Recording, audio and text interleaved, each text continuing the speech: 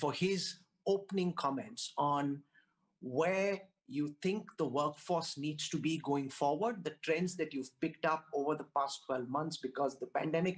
Which of those trends do you see now having forever altered what it'll mean to be a successful member of the global workforce? Mr. Ryder.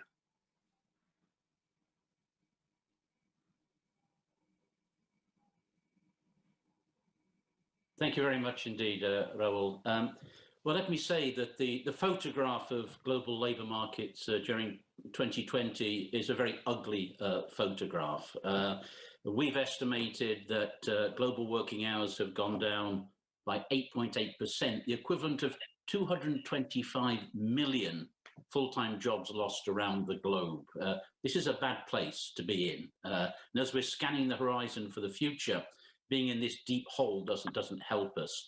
One thing I want to draw attention to, particularly in the context of this debate about skills, is that a large part of this loss in employment and work is due to people withdrawing from the labour force. We think that 81 million people have become inactive in the global labour force over the last year.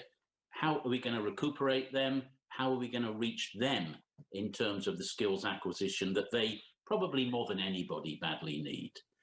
Second point to make, Rahul, is there has been a massive interruption of education and training in the course of the year. And this, of course, doesn't help us. We have seen a remarkable migration to some extent to online and distance learning techniques, but this is very unevenly spread. We know that access to the connectivity and the opportunities are very uneven. Very worryingly, we've seen school kids simply dropping out from distance learning processes. And then looking forward, what is this new normal, which is talked about so much, going to look in that hopefully not too distant post-pandemic environment?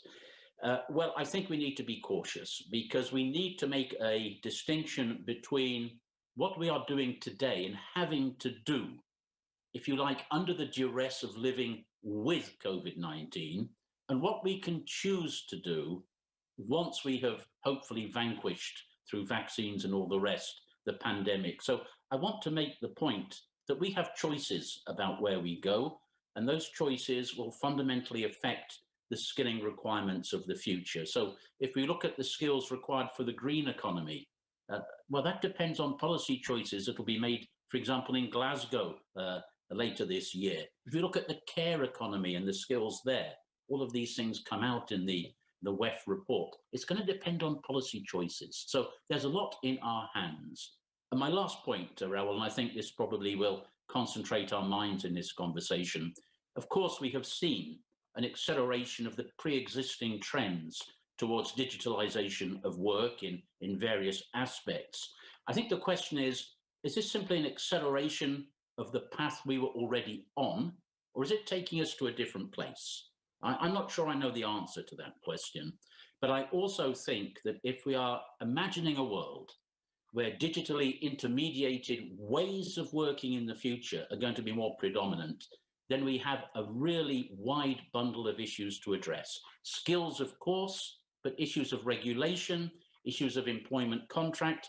It's a whole agenda for action, and we have to address the whole of it.